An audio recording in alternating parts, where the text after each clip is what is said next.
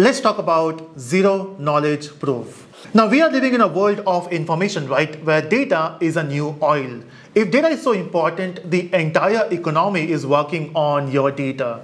That's right. I mean, think about all these companies. Of course, they provide you with the free service, but then they use your data to earn money. And that is okay, right? I mean, of course, if Google and Facebook says, we will use your data and we will give you free service, we are okay with it, provided they, of course, they put ads. But then if it is getting used only for the ads, that is okay. But then what if those ads are influencing you? What if those ads are affecting you in your personal life as well, which is quite happening in the world of social network, which I can say. And then also your data is getting stored on their servers. In fact, they are not just using it, they are keeping it open for the entire world of hackers to hack it. In fact, you might be having seen this news, right, where your data is getting leaked from a particular server on the dark web and anyone can access your data. So that's one issue. We don't want to share our data. I mean, of course, we need to share because that's how you can get the service. But then we don't want them to own your data. We want to own our data, right? Okay, you might be thinking, hey, if I publish a photo on Facebook, you own it? Not exactly. This company owns your data and they can use it for any purpose. And of course, we in different countries and different continents, we have their own rules. We got GDPR now, which says a user will have the authority to publish content and they have the power to delete as well. Not applicable for all the countries, only applicable for GDPR. Now, one of the solutions for this problem where users want to own their data is with the help of blockchain. Right? So because with the help of blockchain, we can achieve a decentralized internet instead of going for a centralized server where only few companies are holding your data. We can move towards the decentralized internet with the help of blockchain. But then the solution which we got as of now is Bitcoin, we got Ethereum, and both of them are public blockchain. It solves multiple problems. Now, one of the problems is we are dependent on the fiat currency, right? So whenever you do transfer between two different countries, there is an exchange of currency, and of course they will charge you for that. And also government has a lot of power in terms of fiat currency and we don't want that, right? So Bitcoin says, hey, we can use one currency for the entire world. Now the only problem is when you talk about banks and whenever you do a transaction using a bank server, only you know your data. Not everyone will be knowing it, right? Of course, bank will know your transactions, bank employees will know your transactions, but not the other people. What happens with the Bitcoin network? Now, Bitcoin is a public blockchain, which means anyone can see those transactions. Yes, your address is pseudo-anonymous, but that's the thing, right? It is pseudo-anonymous. It's not completely anonymous. If I can get your public address, I can see all the transactions which you have done with other people. And that's where we say, hey, that's not exactly what we wanted, right? We want privacy here.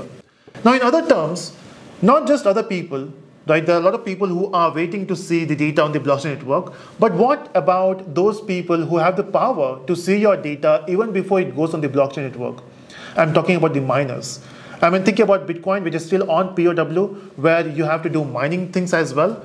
Now, when you talk about mining, what happens is all this data, all this transaction, before going into blockchain, it comes into a mempool. Now, as a miner, they have the access of this data. Now, you'll be saying, what's wrong with that? Now, first of all, this is unencrypted data. And second, miners can see the data, of course, it is unencrypted, and they can use it for their own purpose. See, first of all, there is a concept of MEV, where miners can get the advantage of the mempool with the transaction fee and the data as well. But they can use this data for other purpose as well. Example, let's say there's a transaction of huge amount of Bitcoins getting transferred. And now they know, now with this transfer of Bitcoins, the price of Bitcoin may go up. So they might buy more Bitcoins. So they can use it for their own purpose, right? So what if you want to have this data where you will make it encrypted? So can you encrypt the data? Yes, you can encrypt the data. The only problem is if you encrypt the transaction, how will miners verify it? And not just one miner, we have multiple miners, we have multiple nodes who will verify your transaction. And that's the problem, right? So what if you can prove a transaction is valid without sharing the information? I know that's tricky, right? And that's where we have a concept of zero knowledge. So what I'm talking about is, let's say we have two people here. This is the first one. Now let's say this person is a prover and this person here is a verifier. Right? And if you can see the definition of zero knowledge proof on Wikipedia, it says A zero knowledge proof or a zero knowledge protocol is a method by which one party, which is a prover, can prove to the other party, which is a verifier, that a given statement is true, while the prover avoids conveying any additional information apart from the fact that the statement is true. Let me give an example here. So let's say you want to book a movie ticket. And of course, if it is a A-rated movie, let's say it's a horror movie, you have to prove that you are 18 plus. Now the way you do that, depending upon which country you stay, example, I'm in India. So what we do is we share our Aadhaar card, right, which is your identity. Now in your Aadhaar card, apart from the age, apart from your date of birth, we have more information. First of all, you have your name, you have your address, and of course it will also have that number, the Aadhaar number. And it will also have your age. I mean, you will say that's okay, right? Not exactly. See, to book a movie ticket for an A-rated movie, you just have to be 18 plus. You don't have to share your exact age. So basically, you don't want to share your data, but still you want to prove that you're 18 plus. I know that's tricky, right? So how will you prove something without sharing the information? And that's why we have zero knowledge proof. So in this case, we have a prover and we have a verifier. So prover has some information or has some knowledge. So let's say prover has some knowledge here, and then prover has to prove to the verifier that prover has this knowledge without sharing the knowledge. Okay, and to prove that, let me give you an example. So can we get Harsh here? And by default, everyone knows that, right? Men are by default colorblind. That's what I believe. And I can show you these two sticky notes here. And for me, both are of same color. I mean, trust me. Okay, for me, both are same color. But Harsh believes that men are by default not colorblind. So Harsh can differentiate between those two colors. So for you, these are two different colors. Right? Okay. How will you prove that these are two different colors? Don't tell me which colors these are because I can't see. I think both are pink. I'm not sure the other colors. What is the other color? So you have to prove that these are two different colors. Okay, and you're not bluffing because I can see these are two same colors, right? So what I will do is I will take these cards behind me and then maybe I will swipe it or not. You just have to say if I've swiped it or not. Okay, and you can see this color as well. And let me know in the comment section if you can see. And again, this is a very common example in terms of zero knowledge proof. So let's try this. Okay, I'm just trying this. Okay. Is it swapped? No. You can check also. Harsh says no, and he's right. Maybe he's just bluffing. Let's try once more. Swapped? No. Swapped? Yes. Okay, so this is 3 times correct answer. What if I do this 100 times? So the probability of Harsh being right here or Harsh being honest here is, I mean, of course, it goes up based on how many iterations you do, right? So this is where you are trying to prove something without sharing the information.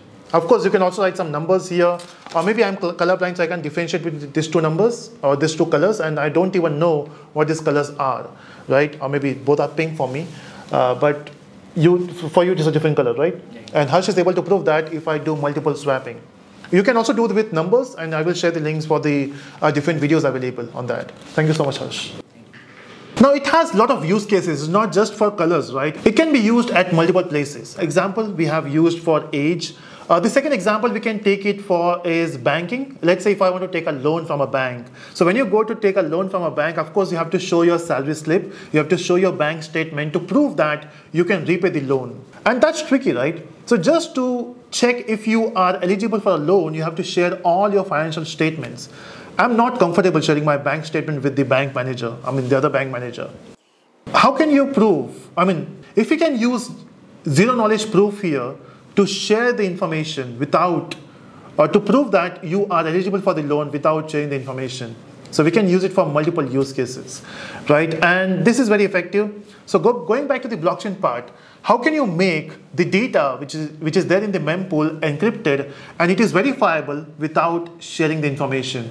And we can do that with the help of ZKP, which we have talked about, which is zero knowledge proof.